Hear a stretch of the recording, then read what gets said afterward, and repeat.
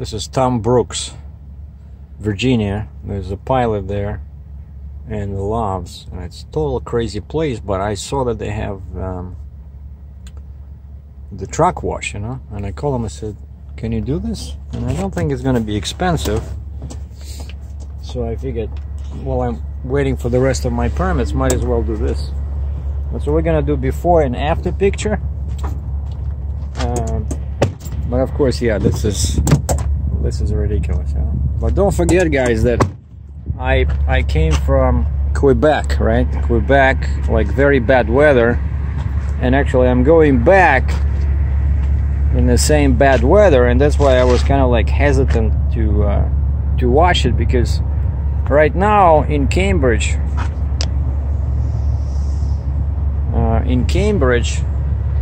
it's still winter. It's still, you know, 14F. And you see how much dirt I have, right? And of course, all this salt, you know, whatever flies, yeah, that's not good for the truck. Like, especially all that dirt over there. I know that, right? So you don't have to tell me. But just the idea is, like, if you're going back into winter, look at this, all dirt. If you're going back into winter, especially, you know, I was loading in that pit, right? It's all super dirty, right?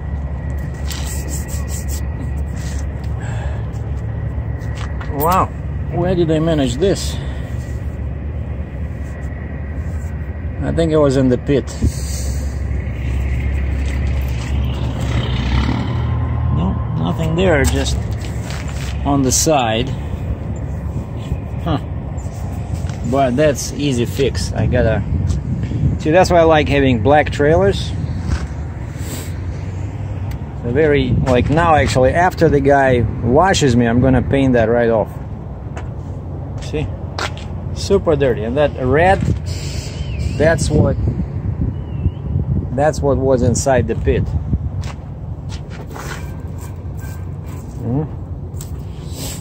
Look at this. Ugly. Ugly, ugly, ugly. I know that. You see? It's not supposed to flicker, because as I was saying yesterday, where's the switch? Over there. The switch is off for these lights, and yet they continue flickering.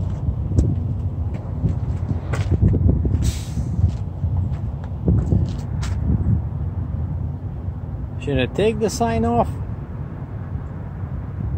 I don't know.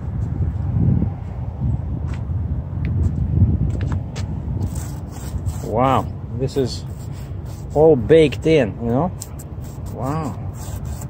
So that's what I want to wash, like this stuff. It's like a sandpaper, you know?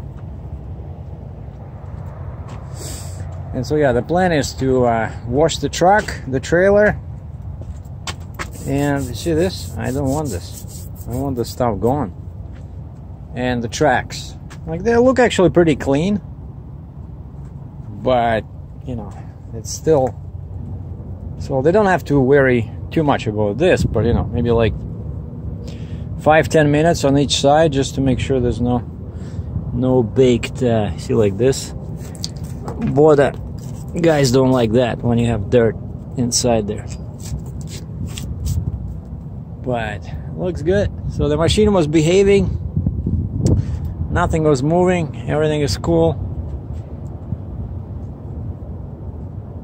So we on our way to delivery. All right, let's get closer to the door.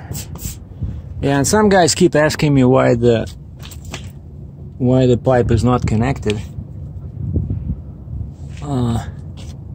But actually, I can see it from here. Well, let me see if you guys can see. See that pipe? If I increase it, you can see that it just ends over there. Right? Like that pipe, like that's now in the middle of the frame, that's just the end of the pipe. And I really hate when they do that, you know? Like, I'm a big believer in functionality. You know, like, why even bother with this? And I was always complaining how that's why I didn't like the pipes in the back here, like on my International, because they always flatten them, you know. And I thought, hey, at least here when they're on the sides, they should be you know, a regular cylinder form. But they still do this. Look, you see this? It's still, but of course it doesn't matter here because there's no flow there anyway. But let's see. Oh yeah, okay, here it's different. See, that's what different. Like here the whole thing goes right into, like, there's no muffler. You see here, the actual muffler is one unit together with the emission system. It's all one this big place here. And that's why, oh, and you can see from here, from this side especially, you can see that pipe. So right now it's in the center of the frame. You can just see the hole, and they put some 4-angle metal piece in there. But what they were saying when I asked Kenworth about it, they were saying that for some reason when they had that pipe connected, they were saying that water was getting in, I guess when the truck was parked, and so moisture and snow, whatever was getting in, and it was messing up the emission system, and trucks were getting error messages, you know. And so they just disconnected it. And somebody asked me if it would improve the fuel efficiency. I think it would, but I think the matter is that these trucks, they don't have like two manifolds, you know, like a sports car. Like even my Challenger, right? I have two genuine exhausts. Like each side of the engine has its own exhaust, but I'm pretty sure that on these trucks it's still only one pipe, you know, and then it splits into two, so it's not a real dual exhaust. And so yeah, that one can be hooked up, because one thing also I don't like is that I don't think it'll matter. Like that one is connected, right? But for some reason on that pipe, when the water gets in, and I assume it will get in, right? Let's say the truck is parked and it's raining. So for some reason when the water gets in on that side, it doesn't cause error messages, but for some reason it causes when it gets on this side. I don't know. I think my truck will be off warranty next month, and I decided, for some reason, I decided not to pay $10,000 for extended warranty. I'm still not sure why I decided that, but maybe it has to do something with the amount that they want. 10,000, I think it's like 9,000 US, 12 or 13,000 Canadian. So I decided not to do that. It's not worth it. But so the plan is when I come, I think Monday, I'll deliver, and then I'm gonna go and fix this thing. It's out of adjustment, and fix the, yeah, first I go to the body shop to get the estimate for the repair of the headlight, and then I send it to the Quebec company. Hopefully they will send me a check, but I'm not gonna wait for it, so I'm gonna go to Kenworth. I already booked the appointment. I just have to move it to from Friday to Monday. So I'm gonna adjust the clutch. I'm gonna do alignment on the front axle. It just feels, something feels weird, even though the guy didn't hit my tire. I don't know. Maybe I hit some big pothole or something, but I want to check the alignment, and then fix the headlight. And what else? And I want them again to look into the coolant, why I'm losing coolant. Maybe it just, you know, evaporates, but just want to make sure, because it's really annoying to have that, you know, signal and audible alert.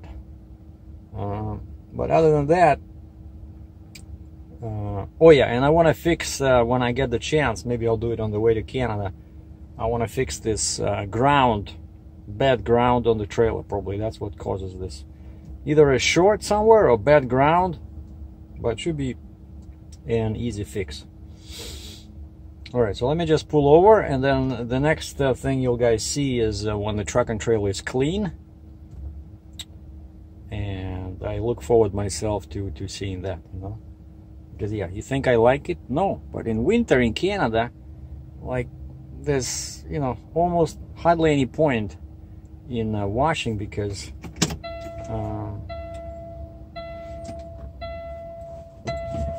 the roads are so dirty, you know.